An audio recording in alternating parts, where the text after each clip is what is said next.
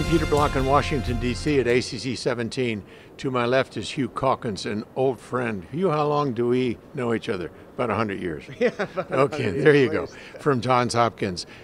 Hugh is the principal investigator of Recircuit, an important trial which is going to change the way we think about doing ablation. So without further ado, Hugh, tell me quickly about the trial and then we'll talk about what this means. Yes, Recircuit compared two anticoagulation strategies at the time of AF ablation.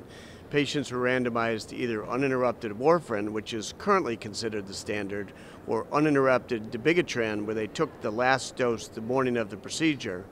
And the finding of the study was that uninterrupted dabigatran resulted in a 77% lower risk of major bleeding events. So there were 28 bleeding events among the 318 patients on warfarin and 5 major bleeding events under the 317 patients on dabigatran. So it was a striking difference.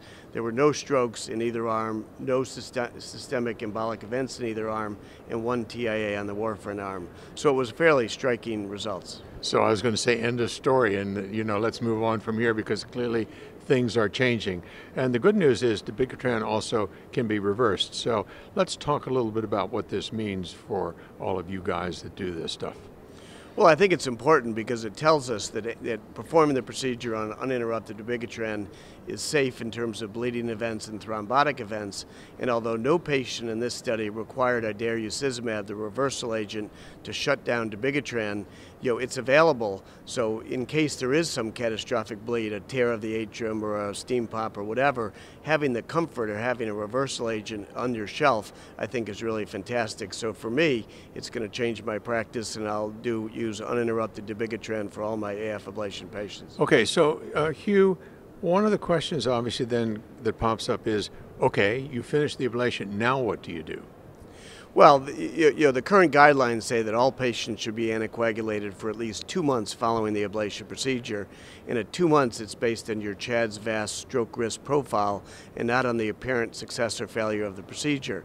So I think what this tells us is you put a patient on dabigatran 4 to 8 weeks before the procedure, you do the ablation, they receive heparin also during the procedure, and then after the procedure they stay on their dabigatran for at least 8 weeks in all patients, and if their CHA2DS2-VASc score is 2 or greater, you continue anticoagulation indefinitely. I was going to say, if you had an ablation and you had a reasonably high CHA2DS2-VASc score, you'd want to be NOACed, wouldn't you? Well, yes, you'd want to be anticoagulated because we know that AF ablation doesn't cure all patients. We know that strokes occur even when you're in sinus rhythm, and as time goes by, patients pick up stroke risk factors. They get older, they get hypertension, and so the safest thing to do is to continue the anticoagulation, even if the procedure looked like it was a fantastic success. Okay, so a change in the way we do things. That's an important trial. And clearly, I think dabigatran is a big winner in this one. Thank you, Hugh. Great. Thanks, Peter.